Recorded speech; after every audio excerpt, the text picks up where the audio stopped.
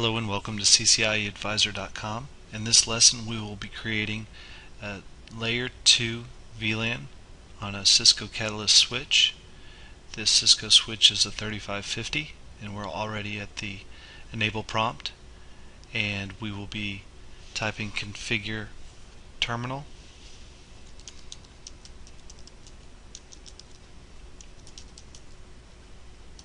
which can also be abbreviated to conf-T.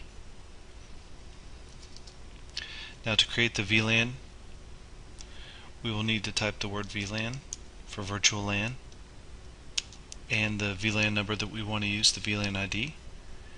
In this case we're going to go ahead and use VLAN 18 for this example. VLAN 18 has now been created, and what we will do is name it. We're going to give it a name or a description, and unlike the interfaces, we are not going to use the keyword description. We're going to use the name and it's usually a good idea to go ahead and name your VLANs in a descriptive way so that you'll be able to identify quickly for troubleshooting and management purposes the floor or the use of the VLAN, whether that be for server or voice or data, what have you. So in this case we're gonna give it the name 18th _ floor _ data.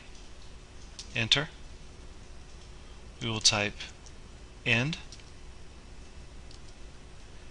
And now a quick way to check that VLAN is to type show VLAN ID 18, enter, and here it is.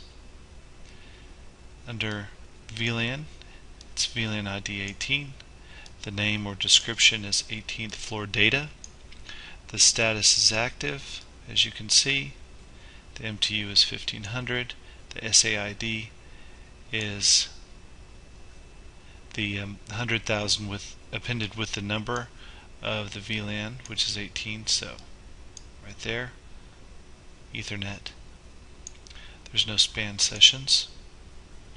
And that concludes our lesson on creating a layer 2 VLAN on a Cisco Catalyst switch. Thank you.